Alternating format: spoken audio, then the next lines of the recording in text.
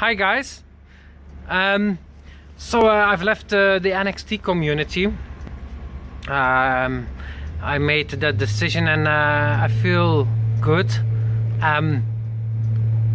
It's been hard also, of course, but the hardest part was the past half year, where I made so many losses, more losses than I had expected, and saw so many things crumbling in the NXT community that just it's more of a relief for me to let it go than it is painful.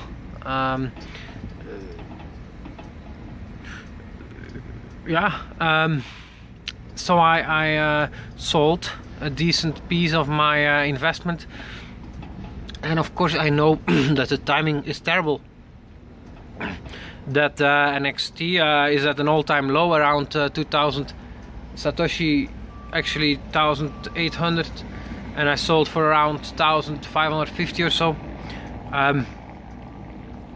On average I sold about 15 million recently, and before that another 10 million NXT when I bought SL 411.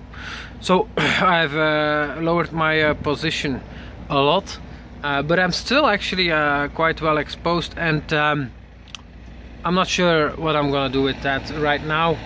I have more Bitcoin than NXT, but it's about 33% Bitcoin, 22% NXT, and then I have also 10 or 12% clumps, so about 66% cryptocurrency, half of which is still altcoins, the other half Bitcoin.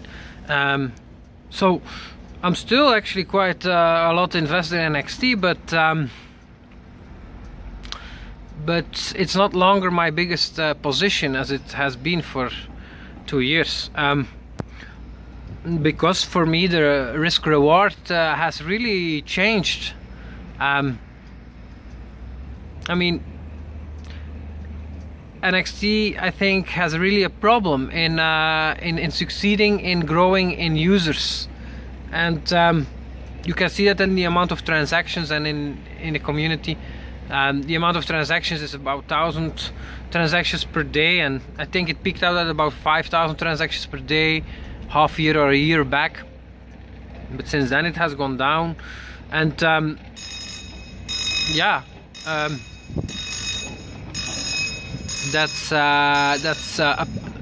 thought that was not a big problem, but because Bitcoin at the time also always goes, when it goes up a lot in value, it also goes up a lot in transactions, as did NXT, and then after that you have the crash and also transactions go down. But if you look at Bitcoin, the crash in transactions only takes a couple of months, 3 months maybe, and then it starts to grow again steadily, as it did again in 2013 after it peaked at $1,200.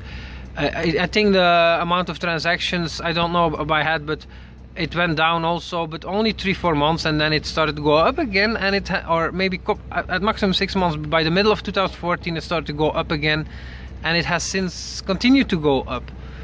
But and so with NXT I'm getting the impression, of course also because it performed so poorly in the market cap, but if you just look at the amount of transactions, yeah, it's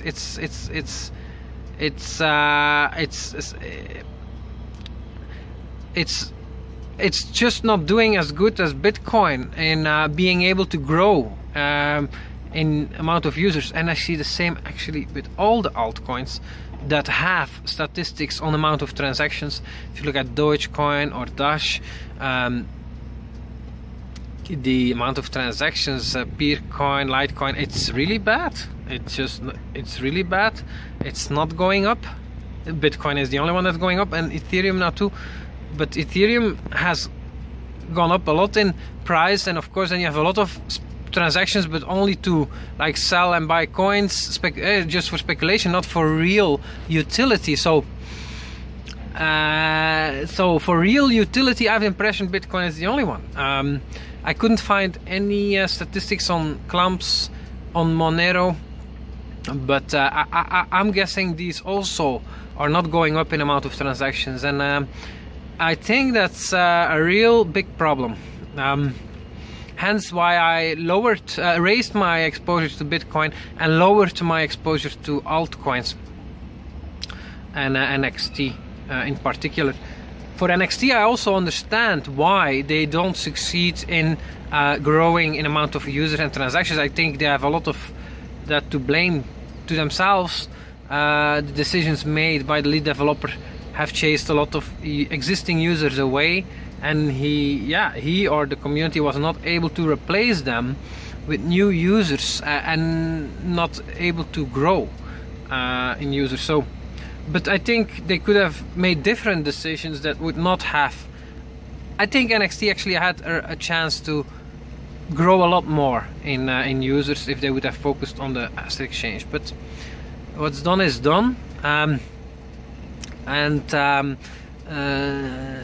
I've tried to, as you have seen in my past videos, make proposals, but yeah, they are so radically different from what NXT is doing that they were rejected en masse. And but I really think the lead developer Jean-Luc makes a big mistake by not negotiating with people, not negotiating with me and with other important users or people that added a lot of value to NXT. I think it's important that you negotiate, and he hasn't done that, and neither did Ricker, who also is a core developer, because Jean-Luc, he may not even be a real person. I don't know that, but Ricker is a bit the face of the development team, and I have had a good relationship with him, some good interviews, but I felt that he wasn't willing to negotiate and willing to give me a say in the project, because I think that's really necessary. The decisions taken by Jean-Luc are often not good for the users. Sometimes they are, but I think these decisions should be taken together with somebody who is responsible for the business side of things, and so yeah. I think also another big problem in cryptocurrencies and also even Bitcoin is the lack of a business model. Yes, the bridge has gone down, and people can drive again over it. I'm